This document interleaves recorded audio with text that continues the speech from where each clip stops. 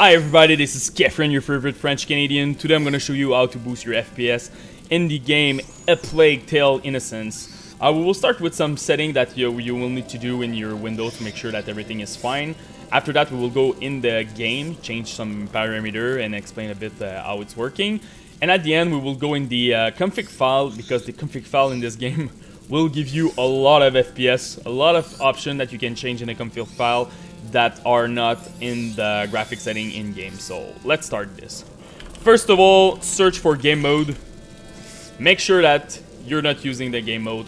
It's in any game, honestly, not just in this game. Just remove this option of your computer. It will cause you issue. After that, game bar also, make sure that you're not running any game bar. You don't want to record with Windows and stuff like that. So make sure this one is at off.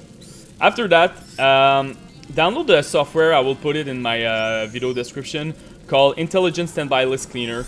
I think it's like 4 or 5 patch ago for Windows. They kind of messed up the standby list in the Windows. So if you have less than 16 gig of RAM, you can have issue. Me, just for myself, I had issue with Battlefield 5 and The Division 2. So now I always run this cleaner. It's automatically my standby list, and also you can do it manually. The guy who did the program, it's the guy who did DDU, so it's not like some bloat program randomly that you can find on the web. It's legit, so, and it doesn't take a lot of resources on your computer. So now let's go inside of the game. For graphic parameter, let's start with the graphic here. I'm using VSync because now I'm streaming with my NVEC card, NVEC, so the encoder on the card.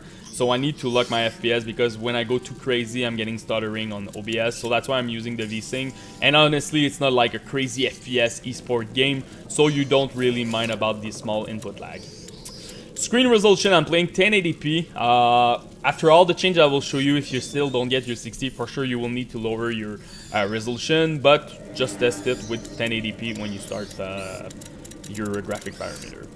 Resolution scale, I'm playing at 100%. Don't go crazy, this is last resort. You can go lower if you want, but honestly, less than 90, it's shitty. You will see like pixel blurriness and stuff like that, so don't touch this one. It's last resort. Again, after all the changes I will show you, if you still don't get your 60, just buy a computer. Display mode, full screen. So use the full screen in this game. Window mode and borderless, you will you will lose 2 to 3 FPS. So make sure that using full screen in this game, really important. Advanced setting, the first one that I'm using, draw distance, I'm playing at medium. For each bracket, you will gain 4%, so it's pretty huge, but this is for sure, it's the draw distance. If you see further, you will render more stuff. It will take more resources. I don't like low in this game because you really don't see very far in front of you. I think medium is a good balance. Shadow maps, volumetric light, ambient occlusion, depth of field, contact shadow.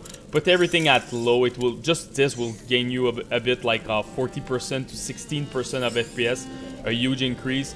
Anyway, in the config file later, we will disable a couple of options in this. So just put low for now. Light shaft, put medium. Screen space reflection, 1 FPS of increase for each bracket, so not a huge deal, but still you can get like a 2 to 3 FPS total when you go at medium. Bloom, I put in this one at low because I don't like the effect. Again, we can remove it in the config file. Anti-aliasing, I'm playing at medium, 3% of FPS for each bracket, so I'm playing at medium. Don't go with low. The only reason that maybe you should use low is if you have like a really old computer or a laptop or something like that. But medium is the way to go. You will see that low, too much like line art breaking in the game. The image quality is pretty shitty, so yeah, make sure that you're playing this one at medium. The last one is texture quality. I'm playing at high. It really depends on your VRAM on your video card. So if you have 3 gig and more, you can play at high. If you have less than 2 gig, go with low. And if you have 2 gig, you can go with medium. So that's about it for the graphic parameter. Now let's go in the config file. So to find your config file, you need to go to Document, My Game, A Plague Tale Innocence, and you will see a file called Engine Setting. Right click on it. You should download a software like Notepad++, it's free, and you will see that it's pretty clear when you open those kind of setting file. In any game, honestly, I don't like Notepad, the normal Notepad. This one, it's a lot better. So as you can see, you see all the graphic that you already changed in the game, but you see a lot more. So first of all, make sure that HDR is not enabled if you don't have an HDR screen, for sure. As you can see, you can change the draw distance in the game, so the multiplier, the distance, etc. But really important here, you can change stuff like ray trace shadow. Put this one at 0, so you want this enabled. This will gain you like 5% of increase of FPS. Really important. Volumetric cloud, go with 1. Just this will give you another 3 to 5% of an increase. Volumetric light, I'm good with it at 1 because the quality is that low. But you can remove a lot of stuff like ambient occlusion. I can remove it.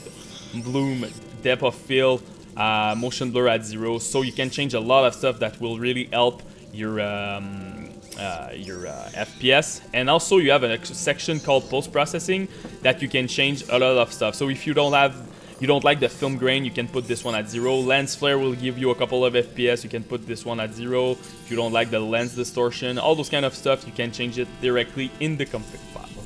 So that's about it, guys. If you have any questions, just comment in the YouTube section. Post me your CPU, GPU, and rig of your rig, sorry, and also your RAM. I will try to help you the best that I can. And don't forget to subscribe to the channel. Peace, everyone.